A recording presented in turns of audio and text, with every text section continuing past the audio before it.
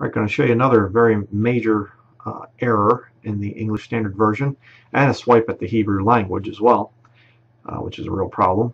Matthew chapter 5, verse 18, Jesus speaking here in the King James Bible, he says, "For verily I say unto you, till heaven and earth pass, one jot or one tittle shall in no wise pass from the law till all be fulfilled." Okay? What's the ESV say? "For truly I say to you, until heaven and earth pass away, not an iota, not a dot will pass from the law until all is accomplished." So they just wiped out two Hebrew characters in the Hebrew alphabet. If you type in jot and tittle in Google Images, you can see different things there. There's a jot, there's a tittle. They're showing different things there. It's a little parts of Hebrew letters. Jesus is referring to the Old Testament law, and so he says, not one jot or one tittle shall pass from the law till all be fulfilled.